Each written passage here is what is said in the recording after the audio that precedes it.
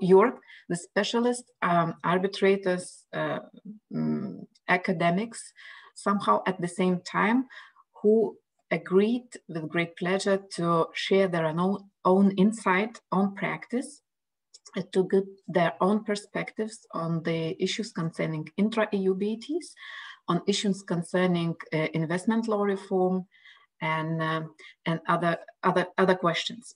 So let's start from the first speaker from somehow Switzerland, Geneva, a little bit from Bulgaria, the person whom I know, the Dr. Dafina Atanasova, who is a lecturer at Geneva LL.M. on international dispute settlement, where she teaches international and commercial investment arbitration and carries out research as a part of Geneva Center for International Dispute Settlement, a joint research center of the Graduate Institute and the University of Geneva. Prior to joining Geneva, Dafina was a research fellow at the Center of International Law at National University of Singapore, very international profile, let's see. She worked as a legal also consultant and Unstart, a research assistant at the University of Geneva, and as associate in a law firm situated in Sofia, Bulgaria. Dafina actually defended her PhD at University of Geneva, summa cum laude, and is admitted to the bar in Bulgaria. Dafina will focus mostly now on more general topic concerning past, present, and future of international dispute settlement in Central and Eastern Europe itself. So, dear Dafina, the floor is yours, and let's start very interesting discussion with you. Thank you so much, Solveiga. First of all, for the kind invitation, then for the quite generous introduction.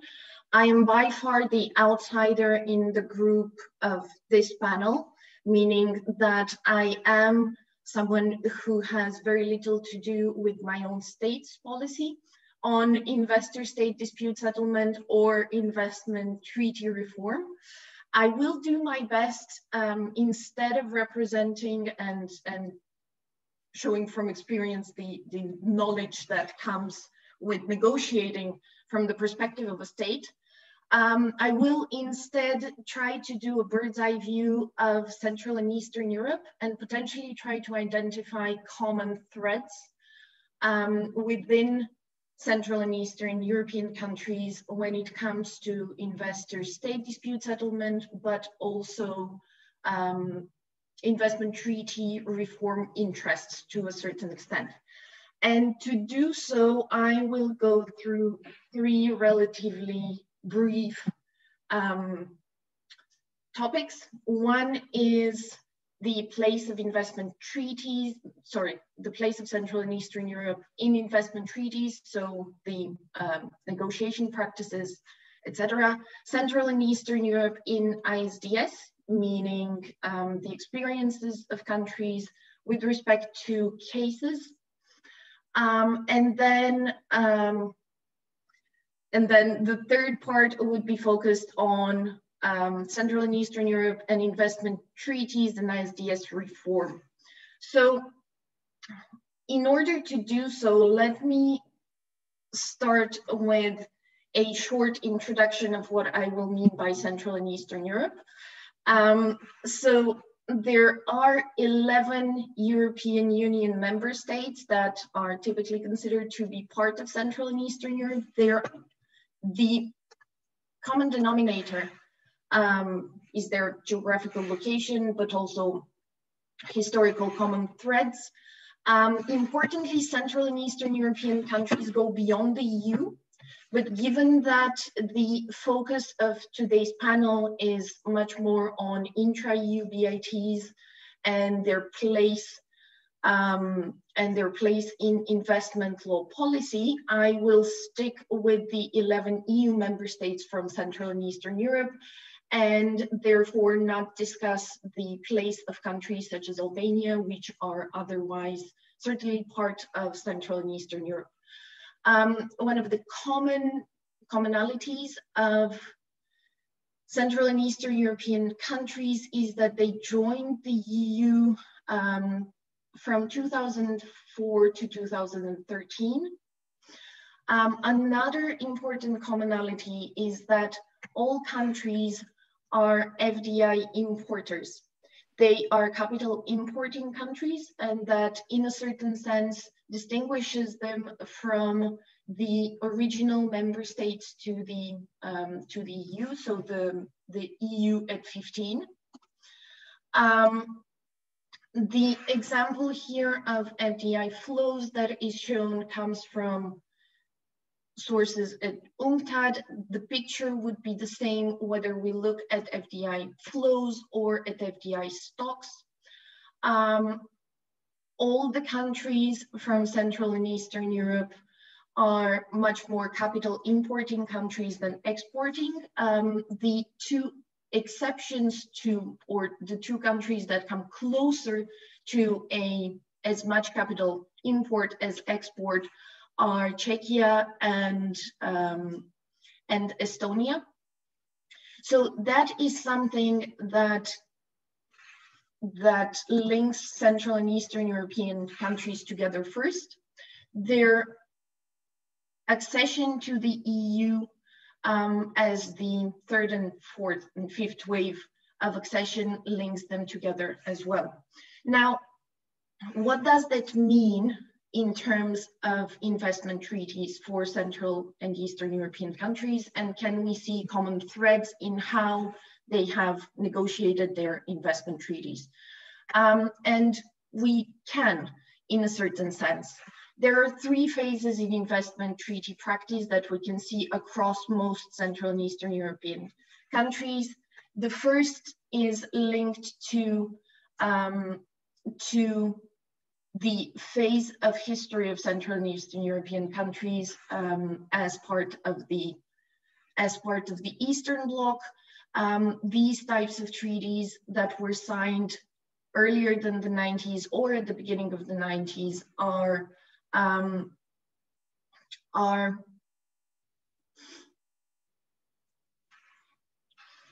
have limited dispute settlement provisions and allow for a limited scope of investment treaty arbitration, typically allowing only for expropriation claims to go to arbitration, or for certain countries such as Bulgaria, very often only for the amount of compensation due under an expropriation that would be allowed to be subject to investor-state dispute settlement.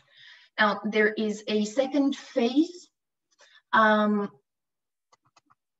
follows these treaties, which is the EU integration, economic transition gold standard BITs that were signed a bit later, and their signature was encouraged in all Europe agreements, meaning pre-accession agreements with the European Union and its then member states. The signature of the Energy Charter Treaty, which is a multilateral agreement specifically protecting investors in the field of energy, also pertains to also is signed and is part of this second phase of treaty making in Central and Eastern Europe. And then we have the third phase, which starts more or less in 2015, which is one of reform. Part of it is EU driven, part of it is country driven. And it is linked to both BITs and broader economic agreements.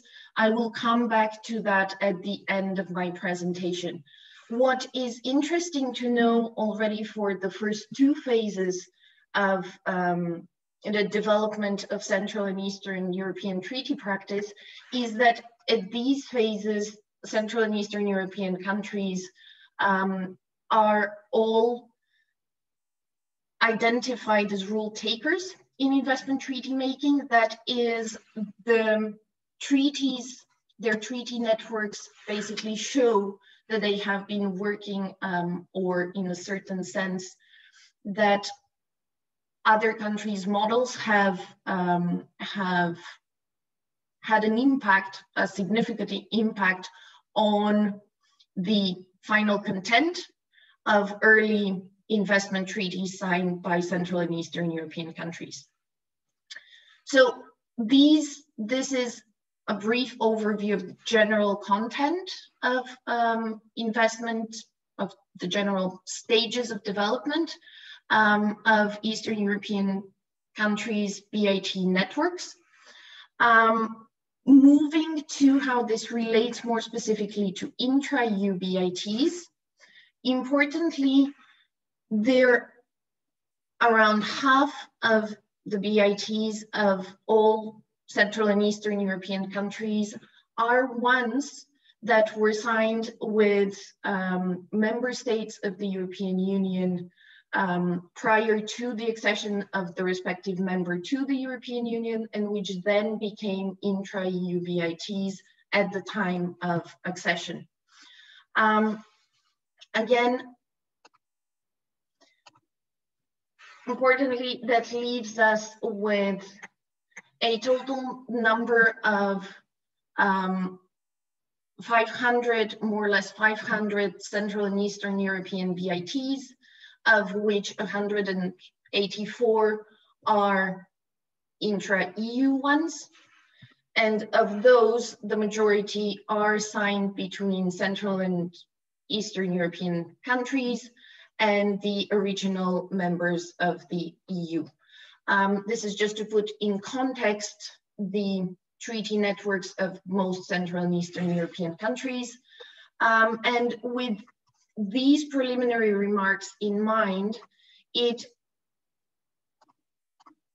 I just need to add that Central and Eastern European countries are also members to broader economic agreements with investment protection and ISDS. One in force, the Energy Charter Treaty, which has been interpreted by investment tribunals to apply between EU member states and between a member state and a non-member state. There is no that interpretation is contested, but it currently stands in a number of investment arbitrations, and as a result, it should be taken into account as something that represents litigation risk for all potential respondents. In the context of the Energy Charter Treaty, importantly, also the scope of application of the Energy Charter Treaty overlaps with over 50% of the Central and Eastern European BITs, some of them intra-EU BITs, but a number of them extra EU BITs, and I will come back to the importance of that in a second. Also, Central and Eastern European countries are, of course, parties to the new generation of investment protection treaties that are signed by the EU, which are not yet in force, but will probably be so soon. Now, with this network of treaties in mind, which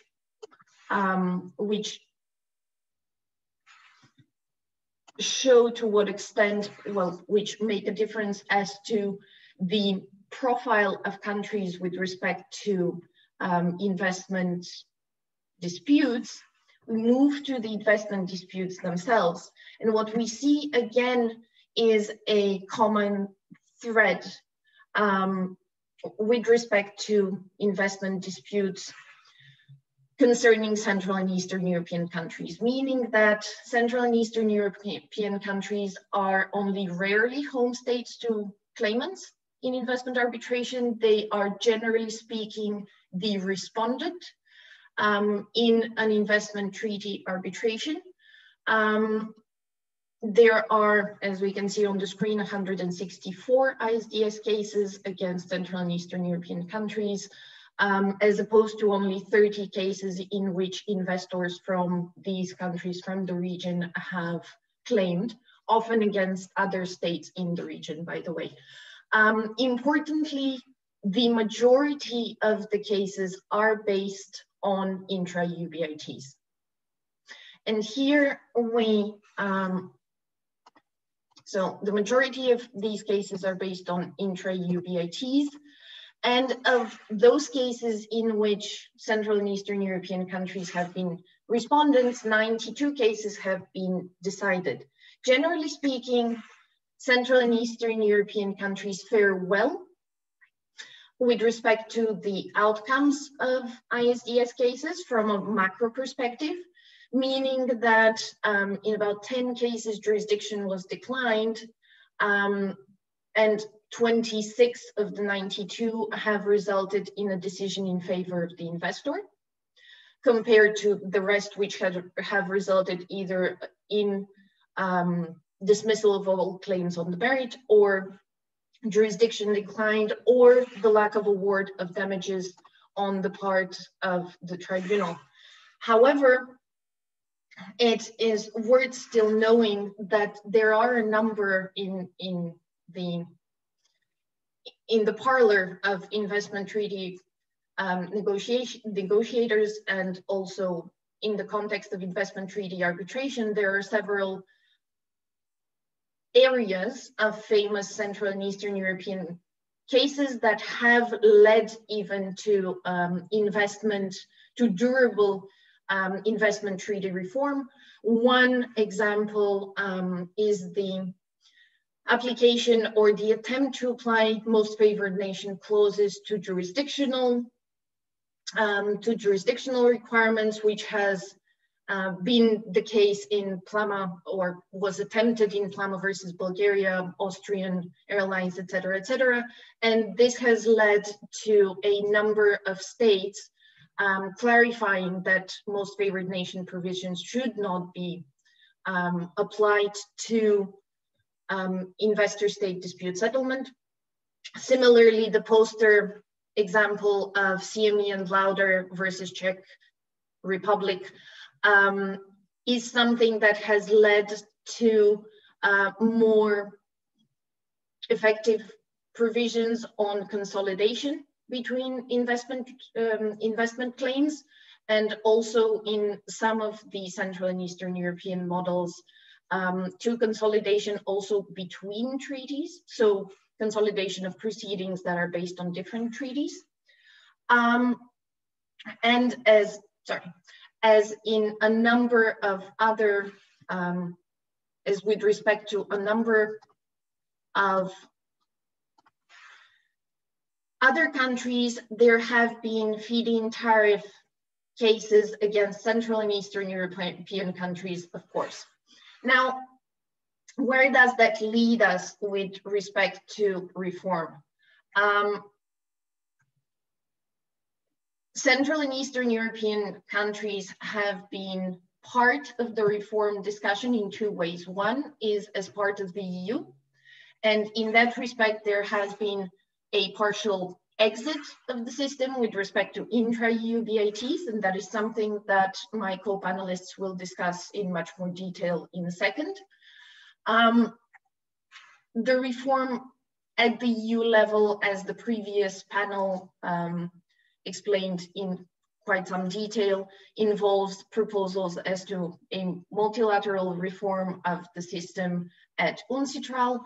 It proposes a revision of the Energy Charter Treaty. It also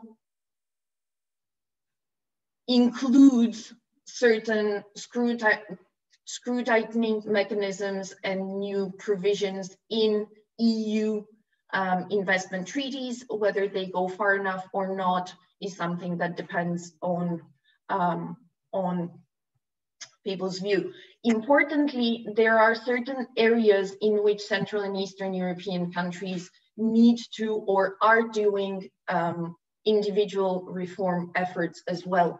And part of this is in particular the reform of external policy relating to investment, meaning determining how and to what extent extra EU BITs will continue to be signed.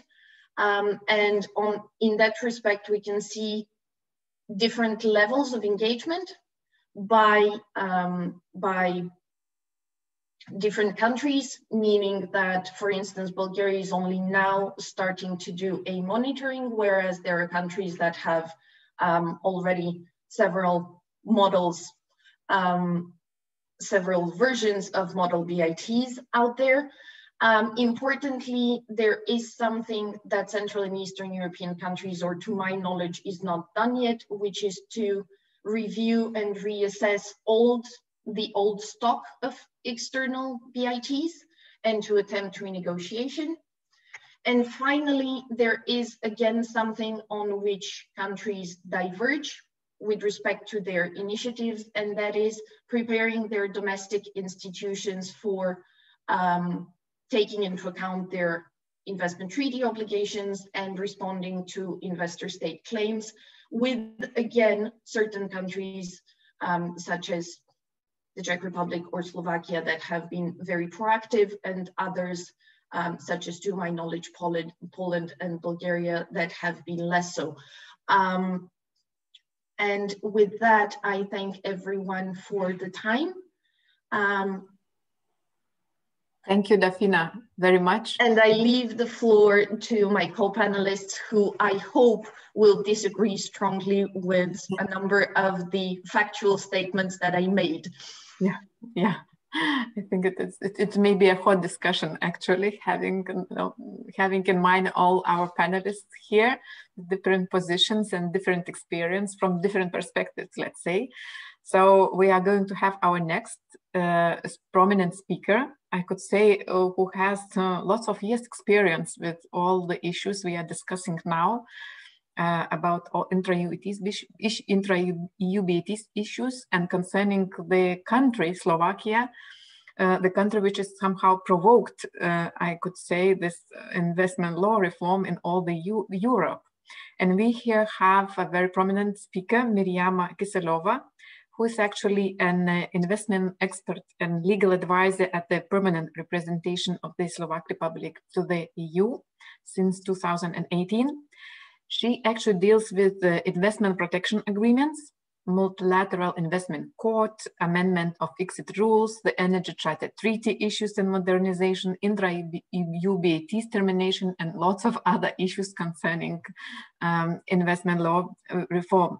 Before diplomacy, she was a senior state counselor at the Minister of Finance of the Slovak Republic, negotiating BITs and participating in international investment arbitration before European courts, and representing the Slovak Republic interest before OECD, UNCITRAL, UNSTAT in investment matters. She actually currently is a PhD candidate at the Charles University in the field of public international law. Miriama, it would be very interesting to hear you, so the floor is yours. Thank you very much. Thank you very much, Solveiga, for the kind introduction, and many thanks, Inga, again for the very kind invitation. It's my pleasure to be with you, although only virtually, but it's great. So I will start sharing my screen.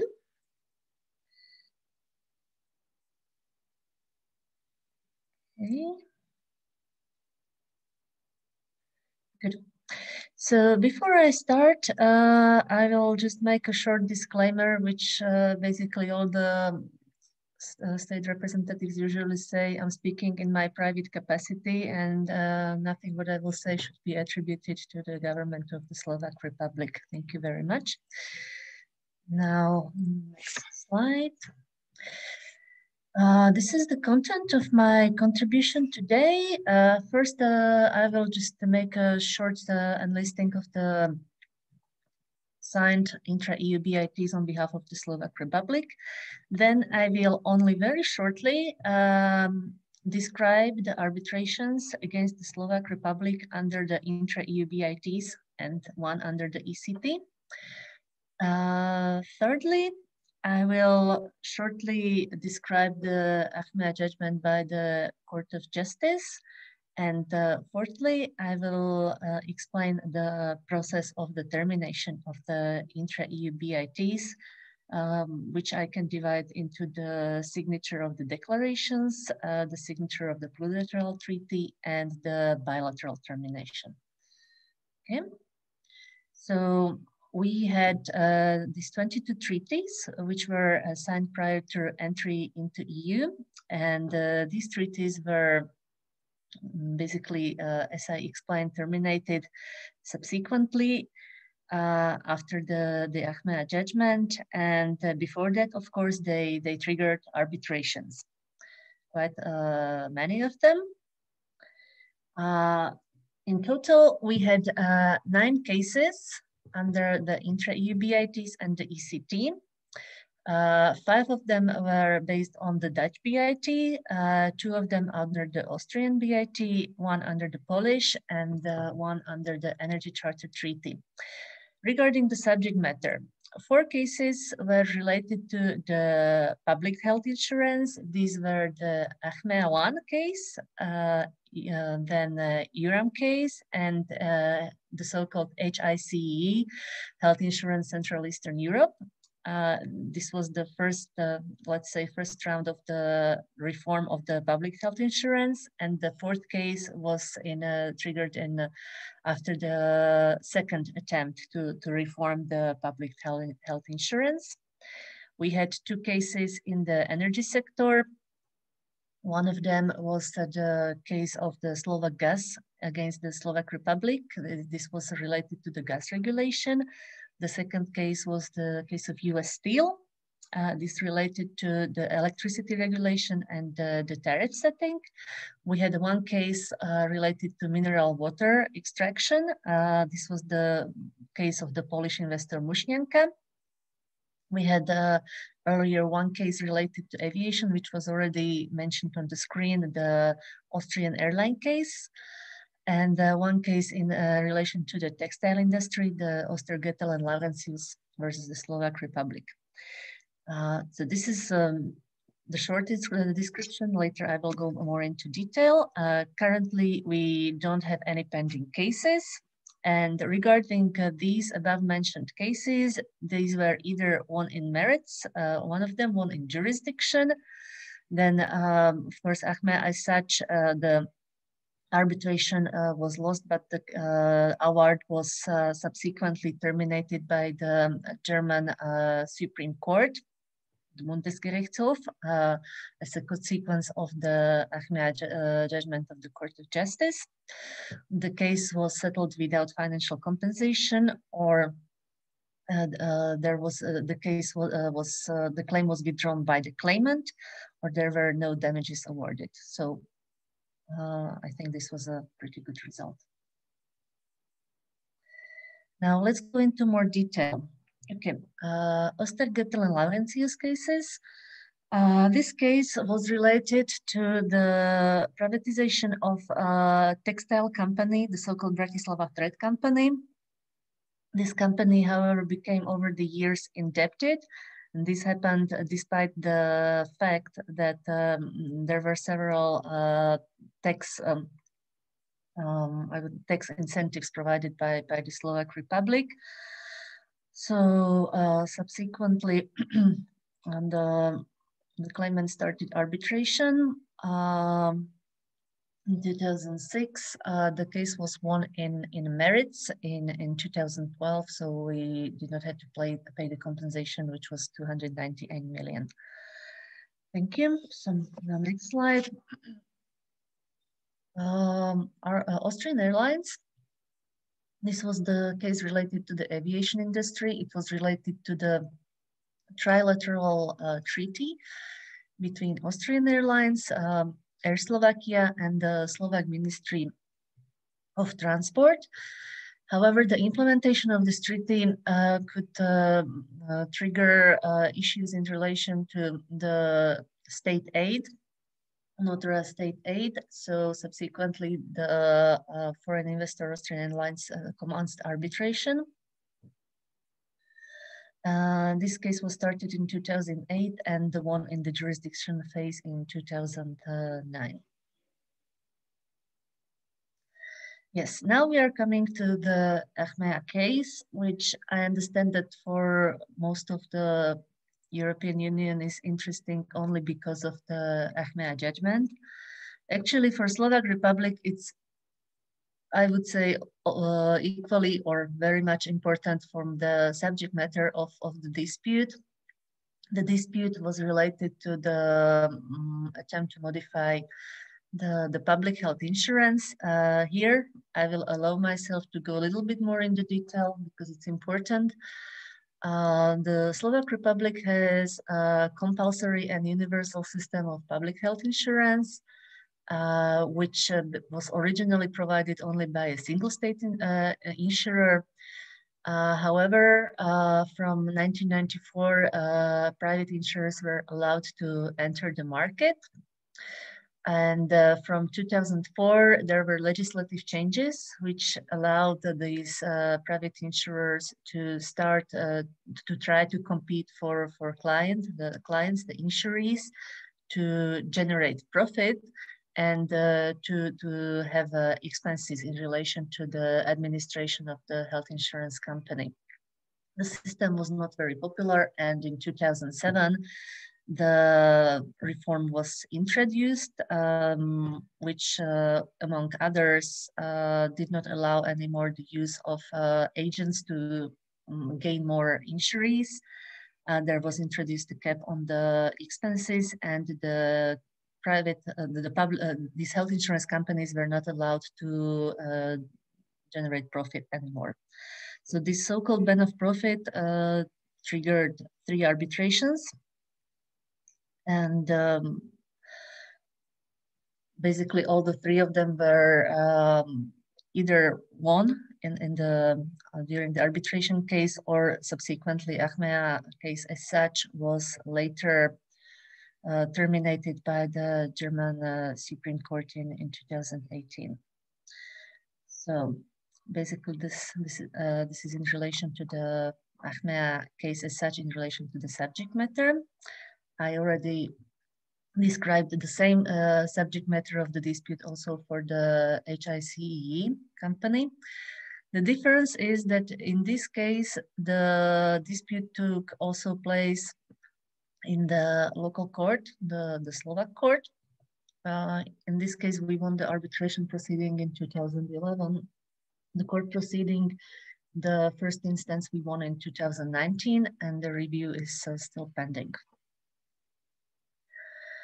L.L.M case. This was, as I explained, the same subject matter. Again, this case was run in parallel before the Slovak court.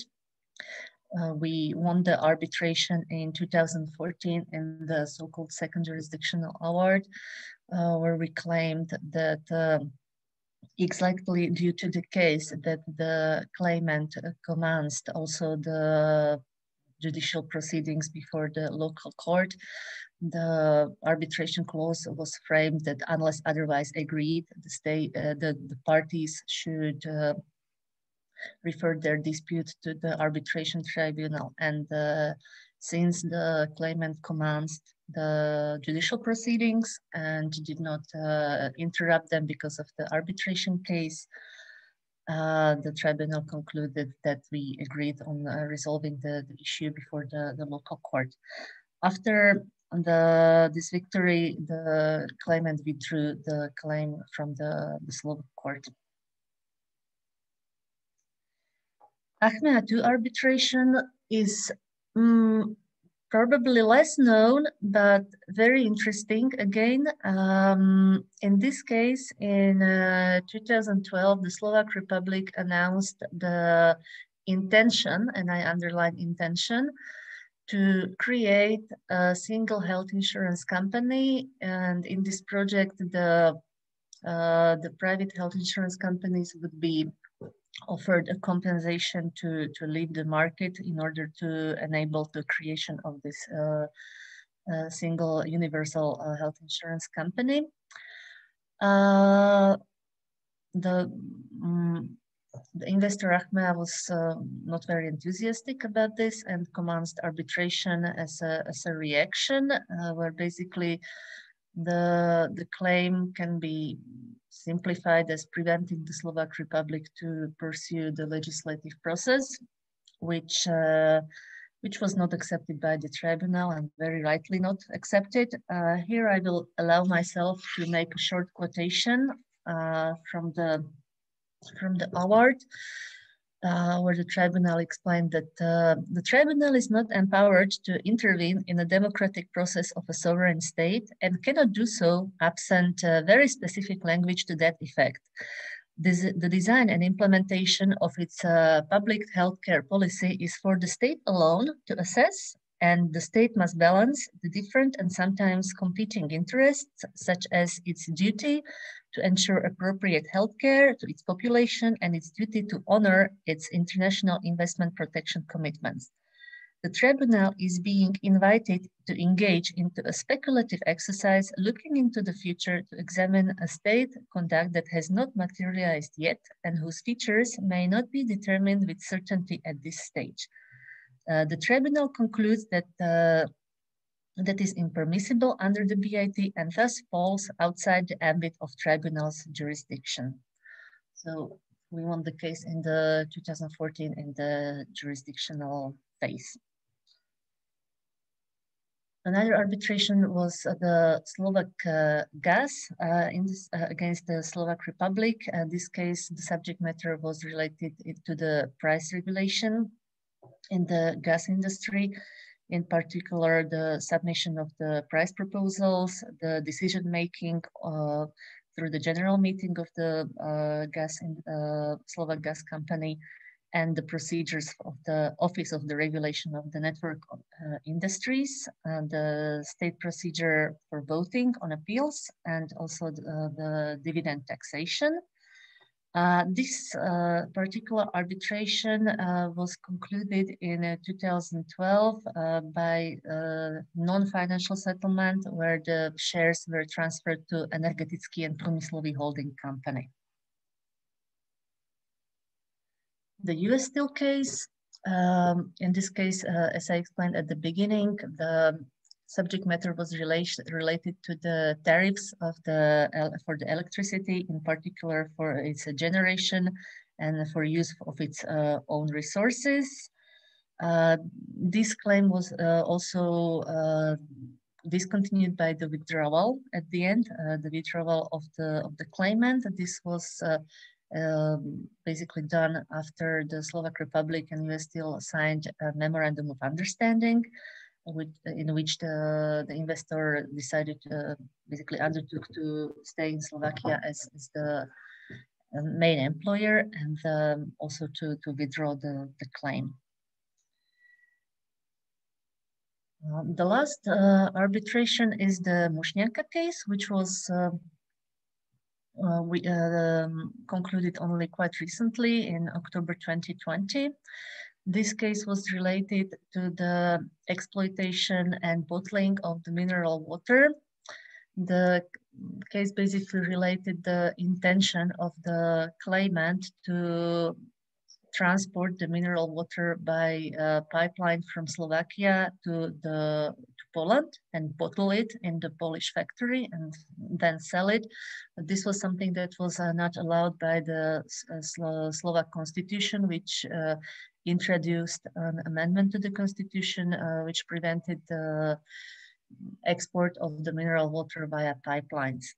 In this case, I described it a little bit more into detail because although there was admitted breach of fair and equitable treatment, there was no compensation awarded, and this was explained by the fact that the intention would not be able to perform anyway, and basically no damages were accrued to the investor in this relation. And the tribunal also confirmed that the amendment of the Slovak constitution did not introduce any breach of its international commitments related to the international investment agreement. So this was the last arbitration case. Regarding the Kudrna judgment, I will try to speak up the pace I guess I'm already taking too much time. Here, I would like to underline also one thing that maybe we started this proceeding, but we were not alone. So there were several states that took our part in this proceeding. That's why I stated them on the slide. And the inapplicability of the intra-EU BITs has not been used as a jurisdictional objection only by the Slovak Republic. It has been used by other states as well. Only we had enough courage and stamina to put it up to the Court of Justice. The preliminary question process did not happen fast and overnight. If I'm not mistaken, it took the German courts 4 years to refer it to the Court of Justice, and then another 2 years for to come with the decision for the Court of Justice, which issued a quite notorious judgment from the 6th March 2018, stating the inapplicability of the arbitration clause in the Slovakia-Netherlands BIT, arguing with the duty to prevent the autonomy and privacy of EU law.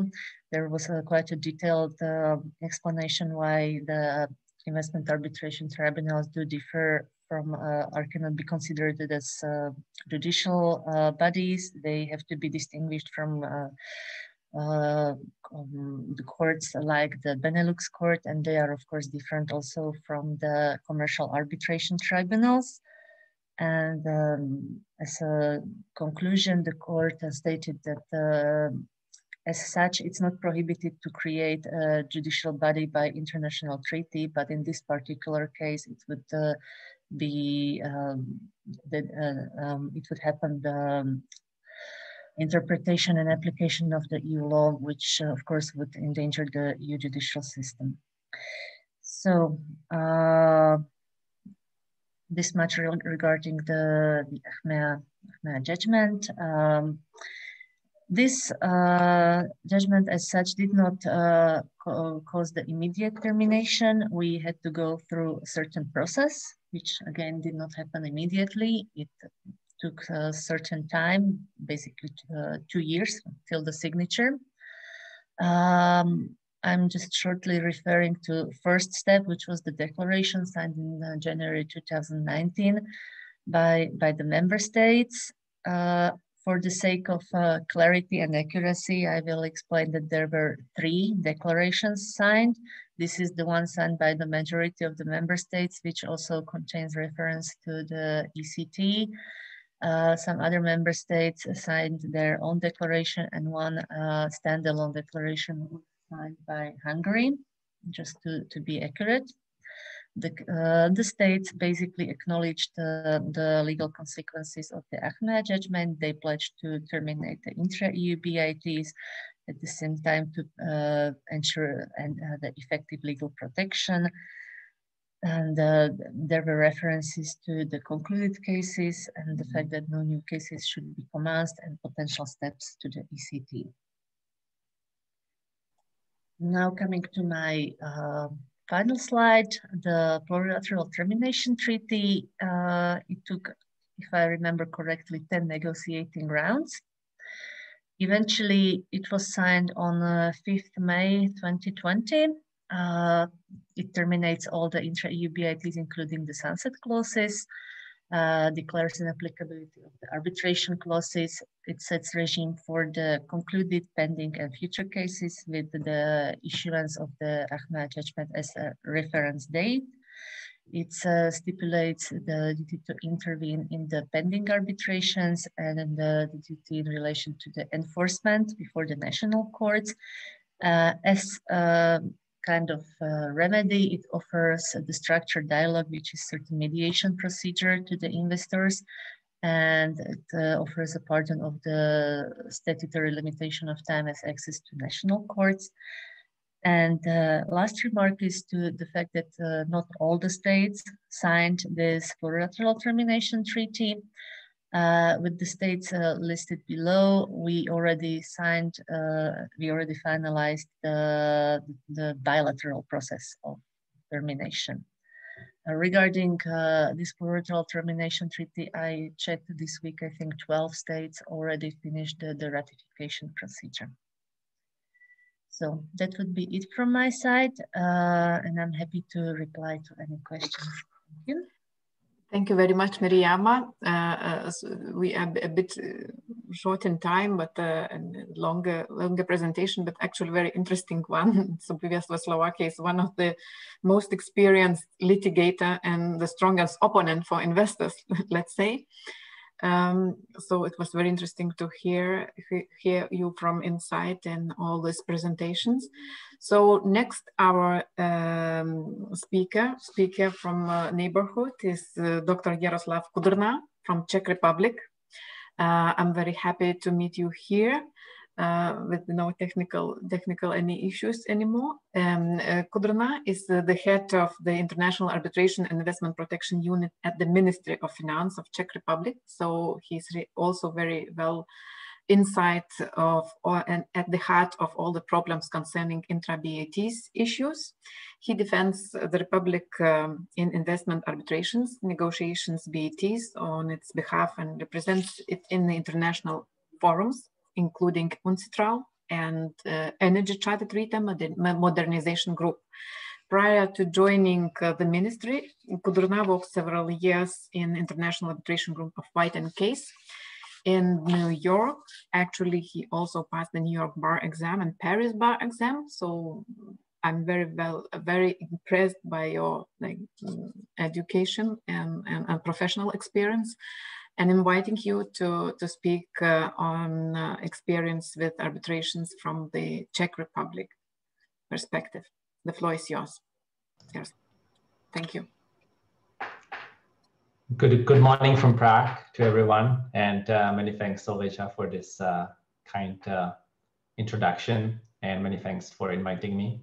It is a pleasure to participate in this panel, especially to see many of my dear colleagues, to see them at least virtually, and we'll probably start meeting in Brussels again, hopefully soon.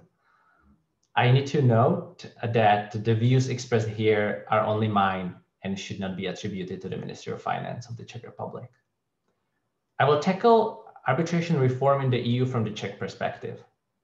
I will first explain that the intra-EU BITs controversy is not a new issue for the Czech Republic.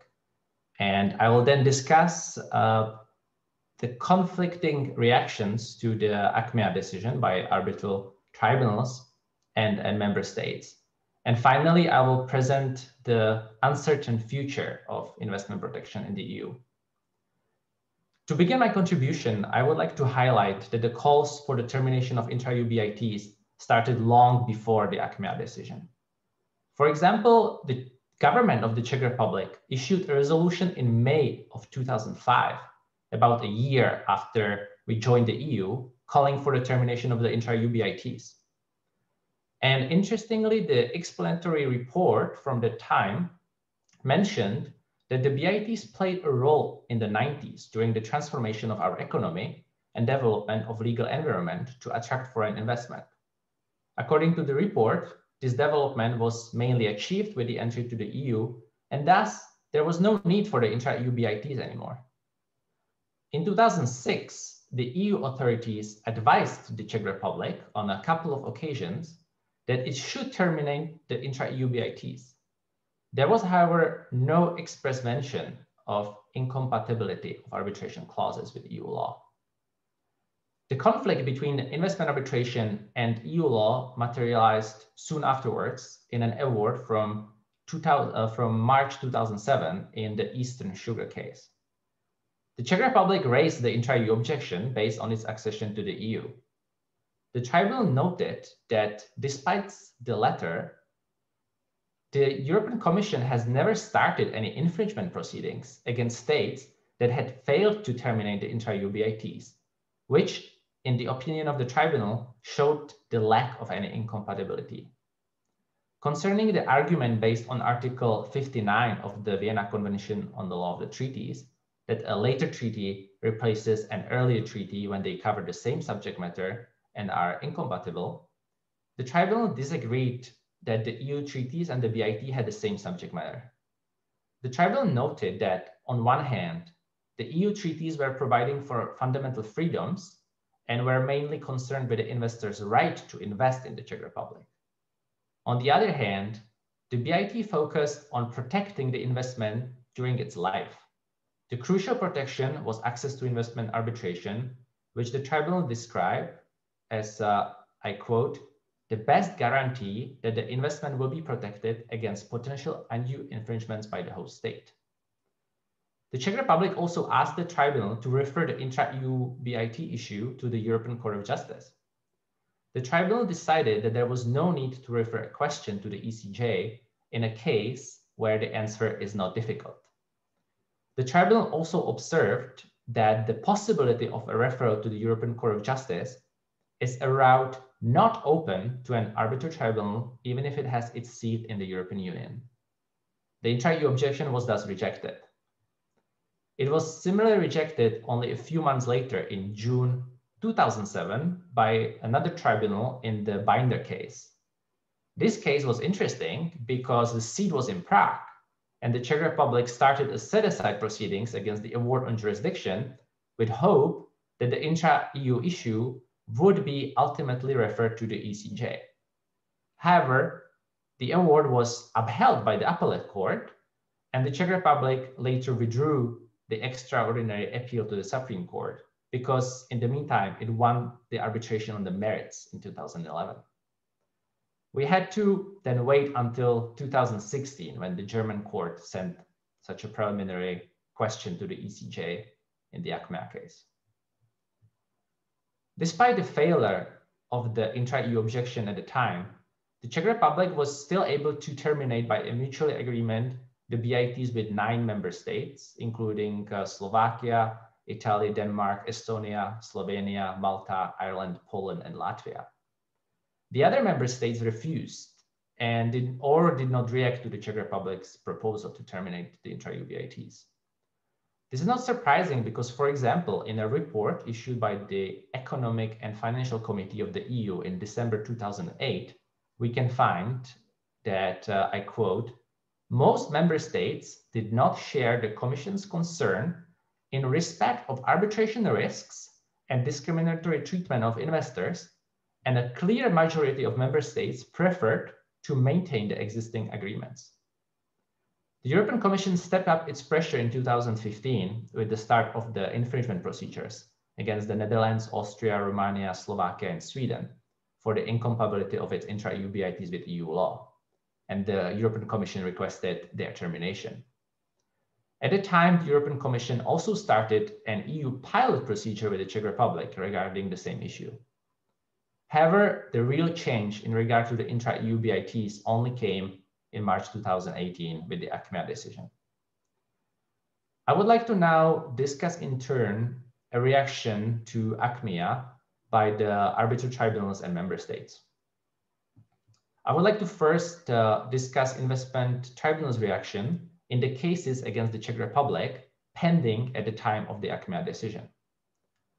I would like to particularly mention a recent award from 29th of April 2021 in the case Fineville Holdings versus Czech Republic. The interesting fact was that this arbitration was brought under the same BIT which was at stake in the ACMEA case. It was the BIT concluded between the Netherlands and Czechoslovakia, which continued to apply to both Slovakia and the Czech Republic. And in addition, the case was seated in the EU. Nevertheless, the decision on the Czech Republic's ACMEA objection did not bring any surprises. The tribunal stated that it was not bound by the ACMEA judgment. And then the tribunal further noted that although the ACMEA judgment precluded the application of Article 8 of the BIT, which is the arbitration clause, the CJEU did not rule in ACMEA on the procedural consequences of that inapplicability.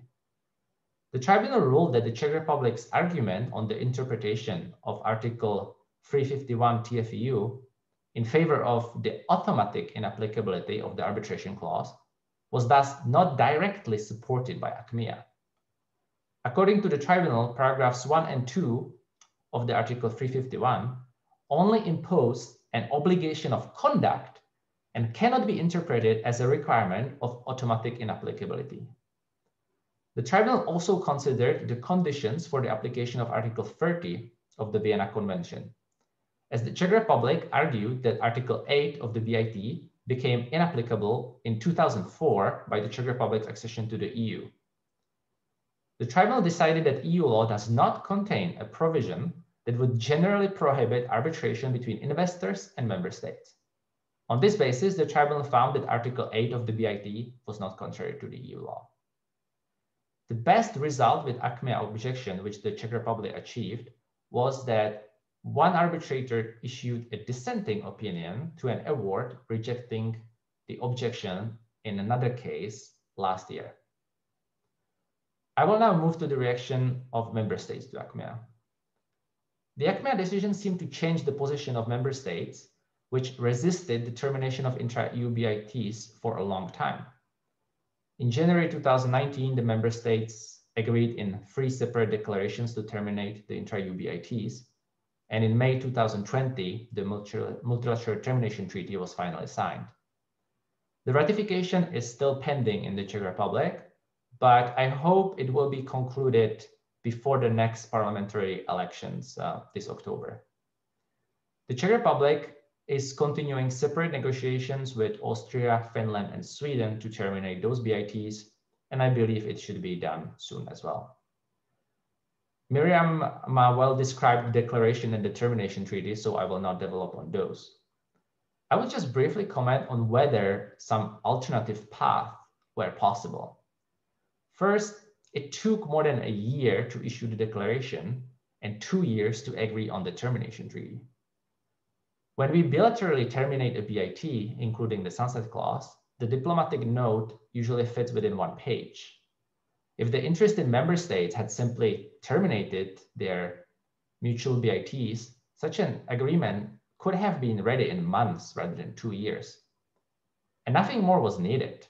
The states could have still raised the Acmea objection in pending cases, as they kept doing anyway.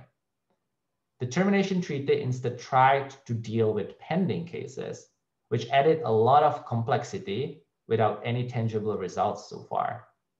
And I'm a bit skeptical that investors will actually use the alternatives the termination treaty provides for. But I will stop here with the hypotheticals. The decision to terminate the intra-EU BITs was made. So I will tackle the future of investment protection in the EU from both the intra-EU and extra-EU perspective.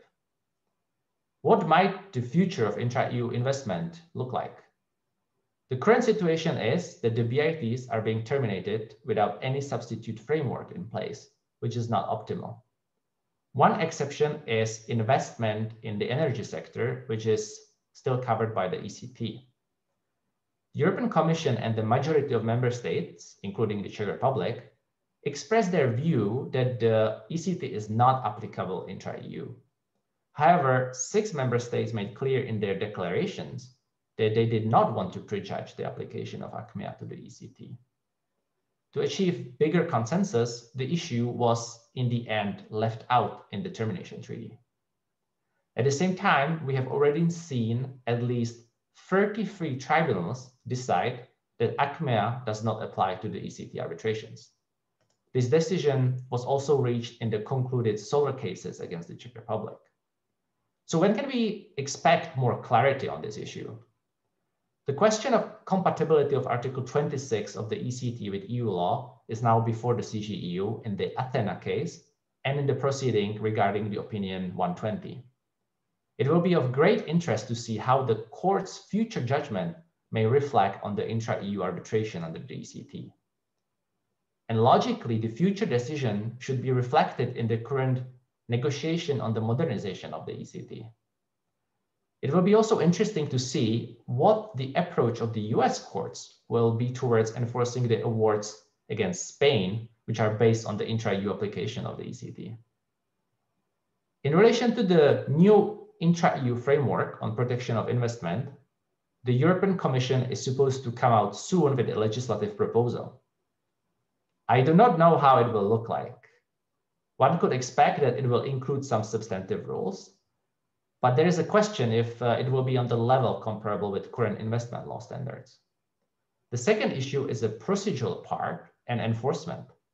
The key part of the ISDS system is to provide a neutral forum for resolving disputes between investors and host states. European law can be as good as it can be, but without an independent adjudicator, it will not offer an effective protection to investors. Therefore, I personally hope that protection of investors would be set up similar to the Unified Patent Court, which consists of a court of first instance, a court of appeal, and a registry. And the court of first instance is supposed to have a central division as well as local and regional divisions. In the case of the UPC, each contracting state can set up a local division, but any panel of the UPC will have a multinational composition, and judges will be appointed by the administrative committee composed of representatives of all contracting states by common accord. An obvious issue is the time. The UPC agreement was, for example, signed in 2013, and the court is still not up and running. Therefore, it might take a long time to establish a similar investment protection mechanism in the EU. Finally, given the lack of comprehensive investment protection in the EU at the moment, one feature of investment protection in Europe is the extra EU BITs to which ACMA does not apply. This was confirmed in the ICSID award issued in the CMC versus Mozambique case in 2019, where the tribunal rejected Mozambique's objection that ACMA invalidated the arbitration clause in its BIT with Italy. For example, the Czech Republic has BITs with 60 countries outside the EU. And the EU itself and its member states negotiated new agreements with investment protection with Canada, Singapore, or Vietnam.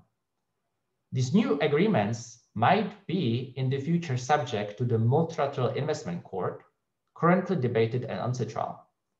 This would make a lot of sense for the EU because the separate courts under each agreement do not make much sense in the long term. In Europe, we might also see an increase of arbitrations by investors based in Switzerland. Speaking of that, a Gazprom subsidiary in Switzerland filed an ECT claim against the EU in 2019.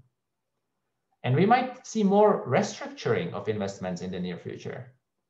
It seemed that the UK after Brexit might be another center for such restructuring, but the UK has now changed its course, and it seems that the BITs with EU member states will be also terminated.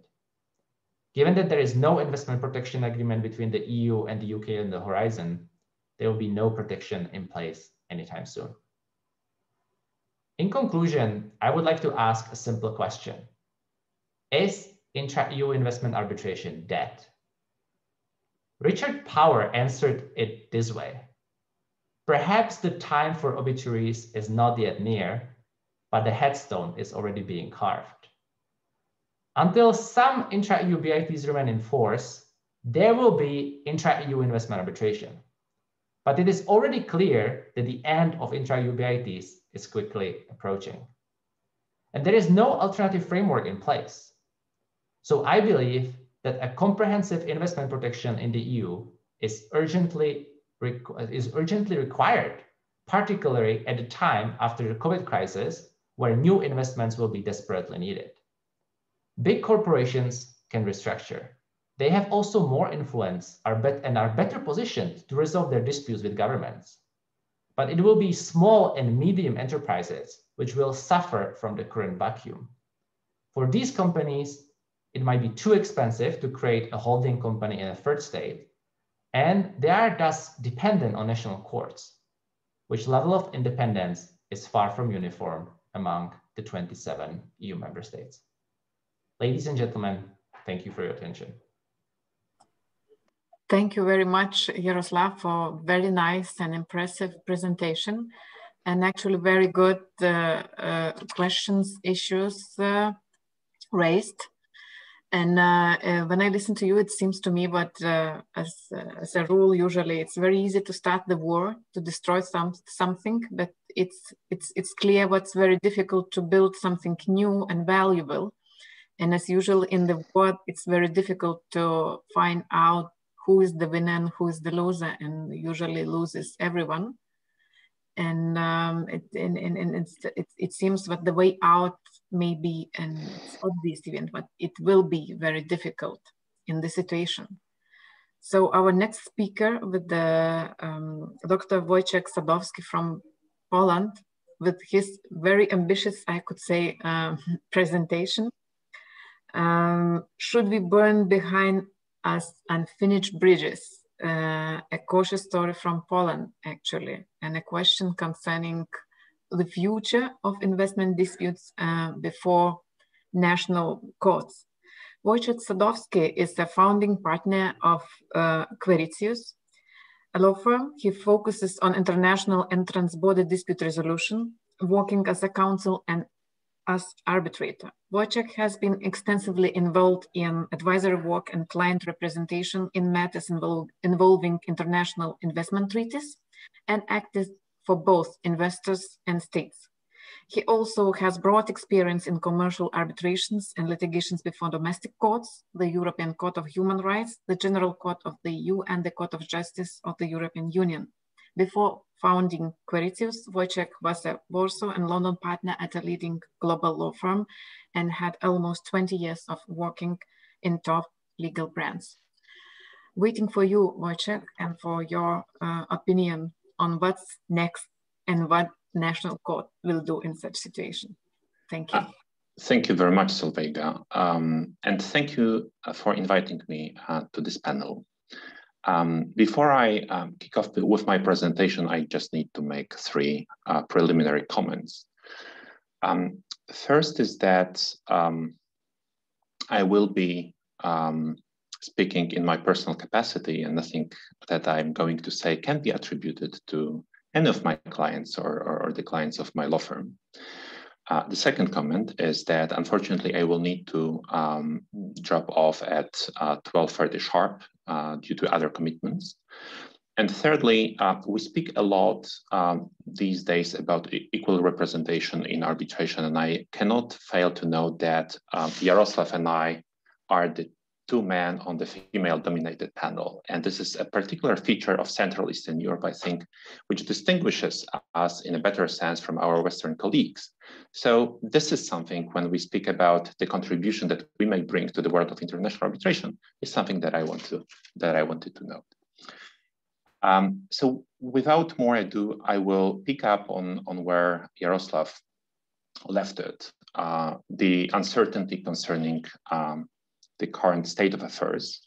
As we all know, the post-Achmea philosophy in Europe is that intra-EU investment disputes should be referred to national courts. It seems to me that in the name of political correctness, the governments and the EU institutions have decided to declare that national courts across the entire European Union are the efficient guarantors of the rule of law. And the reference to the unfinished bridges in the title of my presentation is a metaphor to the rule of law in Central Eastern Europe, and in particular to the notion of independence and respect to the judiciary.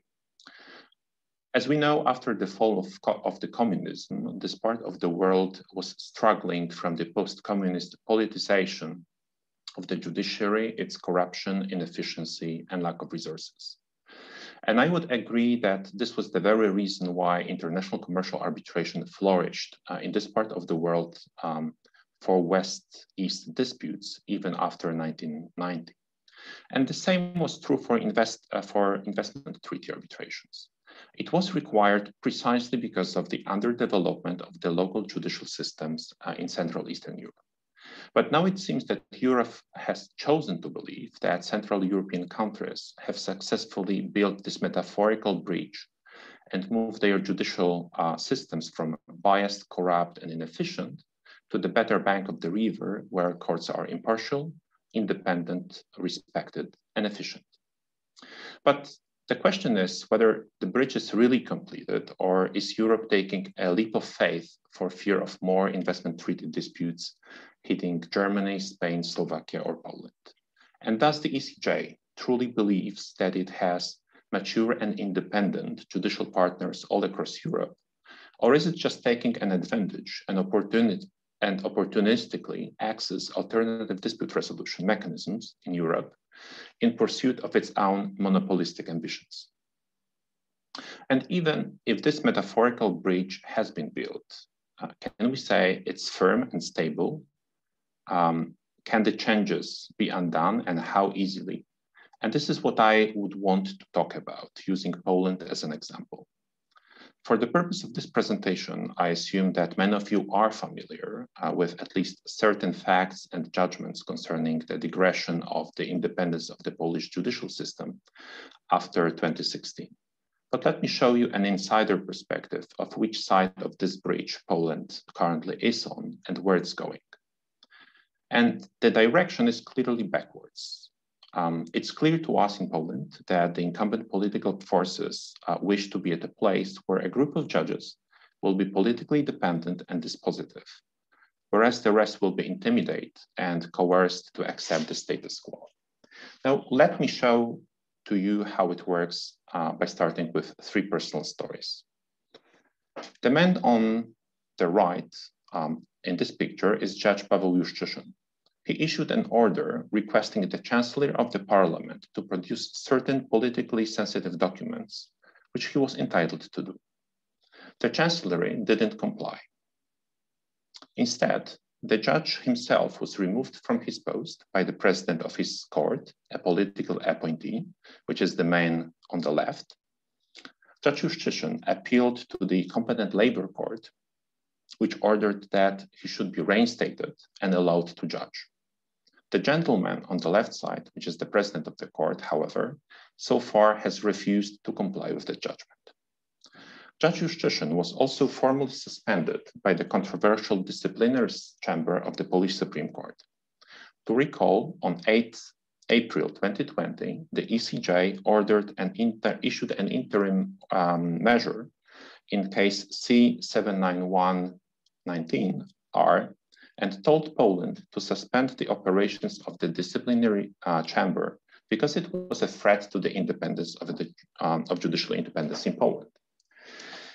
Even before, the joint chambers of the Polish Supreme Court declared that the disciplinary chamber was a non-court because of the lack of independence and impartiality.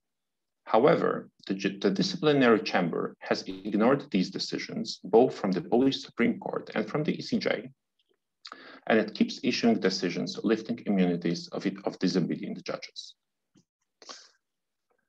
On the next picture, the person in front is Judge Igor Tuleya. In December 2016, at a session of a Polish parliament, the incumbent political power decided to move the session from the plenary room to another room for an important voting. It was alleged that certain members of the political opposition were not allowed into that room so that they couldn't vote. Criminal investigation in that matter was discontinued, but the discontinuation was challenged to court.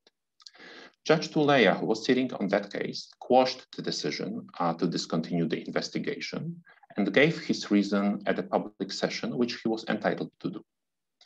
On this basis, criminal investigation has been launched against him.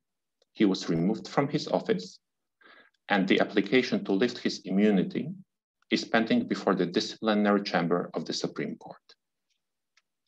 The lady on this picture is Judge Morawiec, who had been the president of the regional court in Krakow. After the Minister of Justice declared a personal crusade against her, she was removed from office under charges of corruption related to issues she couldn't have been involved in. The disciplinary chamber of the Supreme Court was again used in lifting her immunity. Now, these are just 3 examples of judges who attempted to remain on the right bank of that river, which we could figuratively call the river of the rule of law. None of them is currently allowed to sit as judge, what was their professional sense of living, precisely for being faithful to the values on which the European Union proclaims to be billed. They are suspended, their salaries have been reduced, and they are facing disciplinary or criminal liability. There are many more examples of great heroic judges in Poland who remain faithful to their oaths and values. But many others will simply go with the flow or follow the path of the least resistance. In one of the most controversial and important decisions that were recently taken by the Polish Constitutional Court, case K1/20, Judge Leon Kieres, in his separate opinion, said that the law, as opposed to morality or religion, shouldn't commit individuals to behave heroically. And I'm asking, is the EU purporting to build a system that should hinge on personal heroism of Polish judges? In at least 2 other matters, Polish judges referred questions to the ECJ, asserting they were afraid to rule in the matters before them, because this could involve either giving decisions that could declare important liability of the Polish state, or they wouldn't follow the request of the prosecution. They said in the orders referred to the ECJ that they were afraid of disciplinary sanctions. The ECJ washed their hands and declared the questions inadmissible. Let me move on to other problems. In a recent judgment, Xeraflor versus Poland, the European Court of Human Rights declared that some of the judges of the Polish constitutional courts were unlawfully appointed. And as a result, a judgment issued by a bench of that court, including one of the unlawfully appointed judges, violated Article 6 of the European Convention. There's also a growing body of law, also from Luxembourg and Polish courts, to the effect that the entire appointment process of judges in Poland, introduced since 2017, is seriously flawed. So let me pose these 2 questions. 1, will the courts composed of these judges be considered to be courts or tribunals in the sense of Article 267 of the Treaty on the Functioning of the European Union? And if not, under Achmea, are they better than investment treaty tribunals? My second question, why should investors, or for what it matters, courts from other member states, have trust in these courts? My next concern is the refusal of Polish authorities to comply with orders and decisions of EU courts. We have recently seen examples of Polish highest authorities, as well as Polish courts, openly ignoring, for political reasons, provisional measures ordered by Kirchberg. Examples include not only the pristine Białowieża forest, which used to be the favorite hunting grounds of the Lithuanian and Polish rulers in the past. They also include, more importantly, orders and reforms concerning the reform of the judicial system in Poland. And finally, the Prime Minister of the Polish government, the gentleman in the left, in the bottom left-hand side of the picture, recently made an application to declare that the EU treaties are inconsistent with the Polish constitution. The case is currently pending before the Polish Constitutional Court, which, as the European Court of Human Rights confirmed, is unlawfully constituted, and which has taken its practice of law to such level that it's easily predictable what its judgment is going to be in such a politically important case. So let me summarize. We have a large and important member of the EU that's doing its utmost to eradicate the independence of its own judiciary, disobeys decisions of its own courts, the EU courts, and openly questions the primacy of EU law. In parallel, we are cutting out the access to any other form of investor-state dispute settlement, and we force investors to appear before the same judges that the ECJ will likely declare are not courts or tribunals within the meaning of Article 267 of the Treaty on the Functioning of the European Union. Mr. Donald Tusk, when he was still the president of the European Council, once famously said that there should be a special place in hell for those who promoted Brexit without even a sketch of a plan of how to carry it out safely. And I wonder, Europe, do you have a sketch of a plan how to protect your investors or even your own judges? Thank you for your attention. Thank you, Wojciech, for a very impressive and sensitive presentation, giving insight from your country. I hope everybody is acquainted with this situation, but it's always very hard and painful to speak from inside, from your country perspective on such an issue. Thanks God in Lithuania, we do not have such a situation, and I hope we will not have it. But of course, we are also not without very similar, not so much discussed, but very similar problems. So, and actually it clearly shows now what Eastern and Central Europe is an issue, and obviously may have its own, let's say, specificity and interest that have to be taken and must be taken into account, or already had to be in the past before making such radical decisions, because nobody knows what's the way out, as you told. Thank you very much, sorry for extending you all term of our conference, but I hope you will have still some time to listen to us.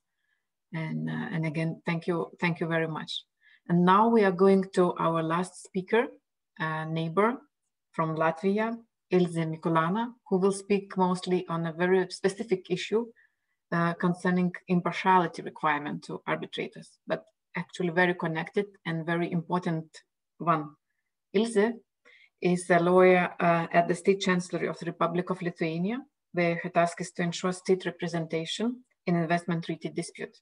Prior to joining the State Chancellery, she was the legal editor for the weekly magazine for lawyers and visiting lecturer at the Riga Graduate School of Law.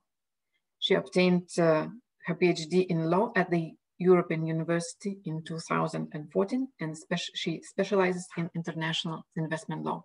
Ilze, the floor is yours. It would be very interesting to hear from you about impartiality issues. Thank you, Inga and Solveiga, first of all, for giving me this opportunity to be there and present among these experienced and distinguished panelists. And as other ones, I'm also here in private capacity, and nothing that is said is attributable to the state. And in transition from Wojciech's questions raised about impartiality and trustworthiness of domestic courts, I would like, probably it smoothly transitions to my topic, which is impartiality and reform processes in ICSID and UNCITRAL regarding impartiality requirements of arbitrators in international investment arbitrations. And the question is pretty much the same. What are the practices by arbitrators? What might shed a light on their potential impartiality and objectiveness?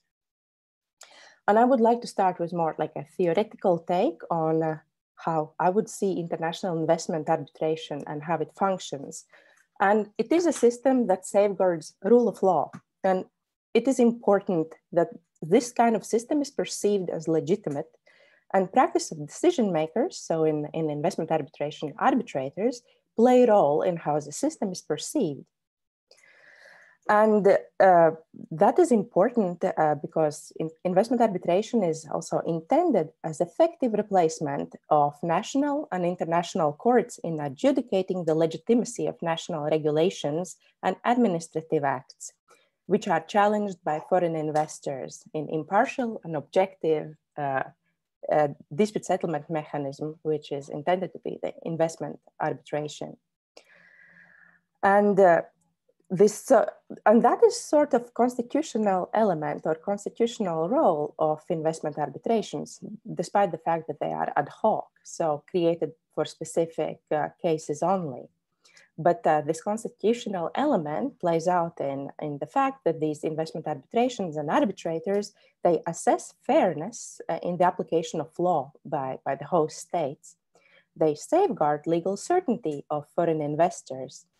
They ensure access to justice by foreign investors, and some tribunals even openly embrace this constitutional dimension by getting inspired by domestic administrative constitutional courts and European Court of Human Rights and European Court of Justice, borrowing, for instance, proportionality analysis in their decision making.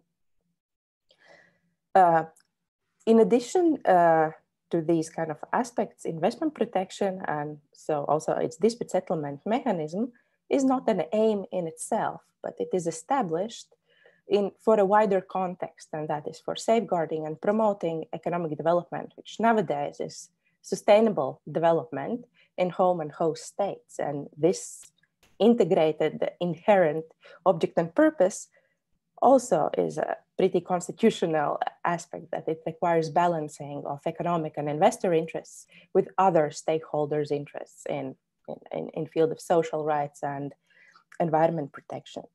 And so this constitutional dimension of international investment arbitration, it bears certain responsibilities on adjudicators, arbitrators, and imposes certain expectations directed at them.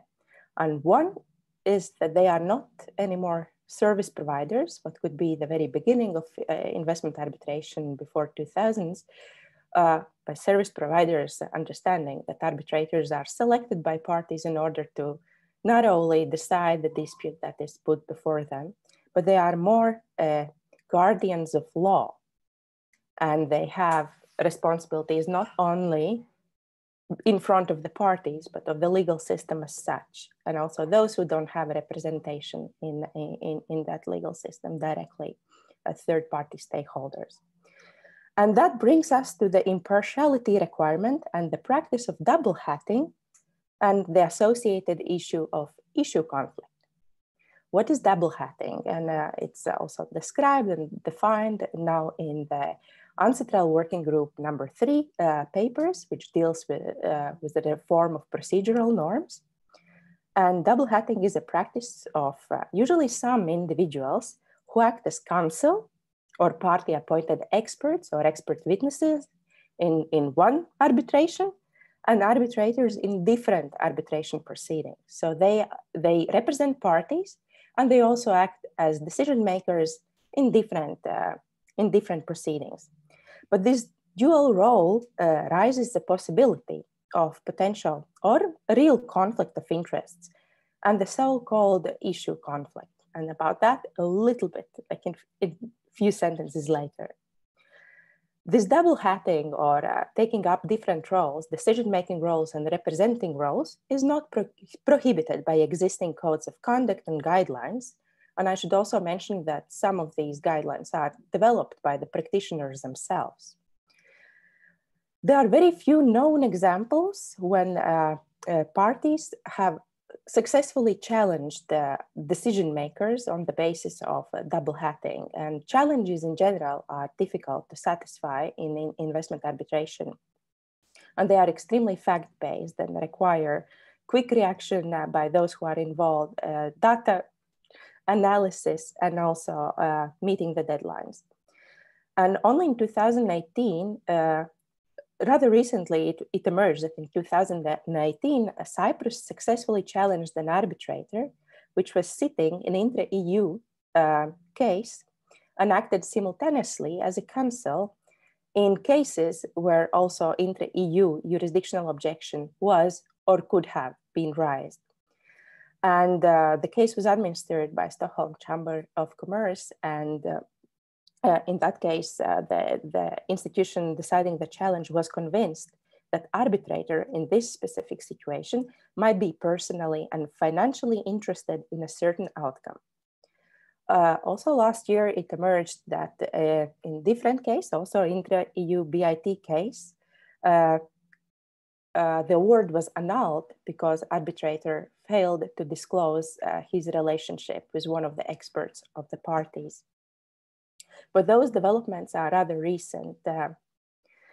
And in general, like mere judgment, when it was rendered, it seemed that the investment community was self-regulating regarding double hatting. And we saw several resignations from annulment committees on the basis, what seemed to be on the basis of double hatting. And also Slovakia in mineral water case, I will bar myself from pronouncing the Polish person's name. challenged an arbitrator on the basis of his former role as counsel to parties. And in that case, before it was decided by the institution, the arbitrator refused himself from sitting as arbitrator. But what I learned from the publicly available information on that case, he took an issue with the Slovakia, raising this double hatting as a problem and accused state of aggressive behavior in doing that. What are the arguments in favor of this practice is the need and effort to expand the pool of arbitrators and not to cut out highly esteemed and very busy practitioners of the field. And however, as Oslo University researchers and Pluricourts project have established in their now pretty famous article, Revolving Doors in Investment Arbitration, this is a practice of few, but very highly influential arbitrators, not of all. And because of that it's a practice of very few, it does not justify the argument that it helps somehow in extending the pool of arbitrators. And nevertheless, extending the pool of arbitrators does not outweigh the importance of apparent impartiality of adjudicators in the regime that has a constitutional element, constitutional and public element to it, and that might address public interest issues and which affect also third-party stakeholders, which are beyond the interests of the disputing parties.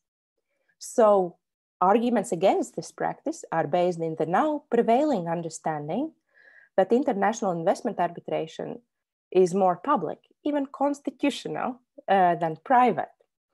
And that is because despite the fact that the procedure of it is mostly based on the commercial arbitration, private commercial arbitration process, respondents are states, usually in their sovereign capacity.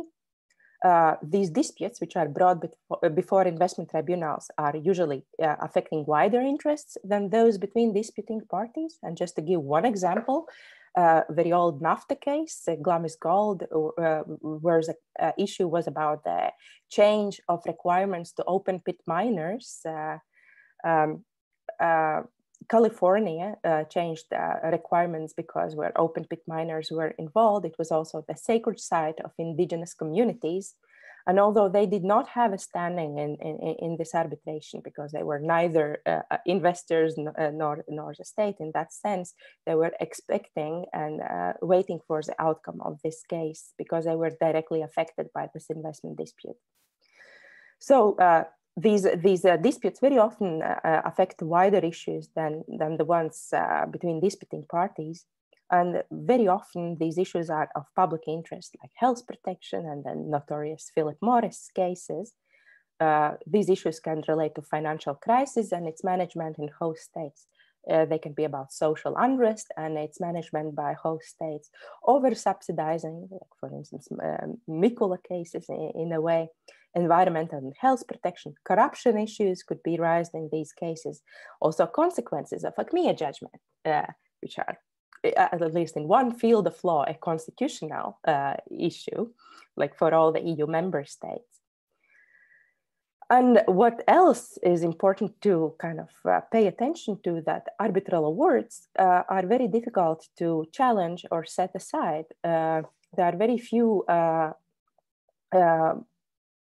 reasons why they can be set aside, and they are not because of the fail to state facts correctly or of failure in interpretation of law. They are for grave procedural faults. And investment awards are applicable and enforceable generally, pretty much globally enforceable. There's very limited mechanisms how to address factual and legal mistakes in them if such are made. And these all aspects contribute to the fact that independence and impartiality of decision makers, so arbitrators in the field, is of very crucial importance. And the system functions similarly like domestic courts, constitutional courts, or international courts, but the requirements of impartiality for decision makers differ. We cannot imagine anymore, at least since 2018, ICJ judges sitting as a counsel in one case and being decision makers in another. They in 2018 were barred to take new appointments as arbitrators. And also several states have realized already that this practice of double hatting has been problematic, and it diminishes the legitimacy of the system. And several new generation investment treaties have excluded this practice. And this problem aspect of double hatting was also taken up and decided that it's a legal problem enough to be addressed under the Ancestral Working Group 3 reform process. And the working group noted that the perception of bias or conflict is sufficient. There is no need to address issues where there is actual conflict, which of course depends on specific facts, but just the perception of bias is enough to affect the legitimacy of the system. And that's why in this field, the reform is needed. That was decision by the working group in Ancestral. Nixted and Ancestral have joined their forces and developed draft codes of conduct, which are now given for comments by working group members and by the states. EU have taken a different approach by proposing, EU and its member states, by proposing to develop an investment court system with permanent judges that would solve this problem of double hatting and for legal practitioners taking up multiple roles, because they would be just assigned as judges with no possibilities to take up party representation at that time while they sit as judges. And the second, I will not touch upon to save time, the first draft code of conduct, what the approach was, but the second draft code of conduct also addresses now, the proposal on double hatting addresses what some states have expressed as a problem, that this is like double hatting should not be permitted while the arbitrator is, while the decision maker is in the position of making a decisions. That at that time those decision makers should not act as representing parties in other cases, and that is the Article 4 of the draft code of conduct, the version 2, and. The new version also imposes disclosure obligations, a little bit different than the first draft proposed, that arbitrators should kind of disclose all the information that the parties might think would lead to impartiality, would affect impartiality of the arbitrator. That has been a problem in practice, that because double hatting as such was not barred by ethical guidelines, the ones existing before these proposed draft codes of conduct, arbitrators could refuse to disclose information that was not publicly available. Like, for instance, what kind of issues they are facing in where they represent parties in different cases, or whether that creates an issue conflict, namely that they, for instance, in intra-EU cases, whether they act as counsels, arguing there is jurisdiction and then deciding in different cases that there is no jurisdiction, or whether they can keep themselves objective in these issues. So the new draft, the second draft code has taken into account some issues that were proposed by the states, that it's difficult for arbitrators to convince them that double hatting was a problem. Now by explicitly mentioning it, it is a problem. And secondly, imposing more disclosure duties on arbitrators to give parties information on the cases they set, and to make sure that what kind of issues they might face, so that the parties, if they are fine with arbitrators double hatting, that they are informed and can make an informed decision that this arbitrator is fit for their case. And that is all in brief. I try to be as brief as possible what I would like to say.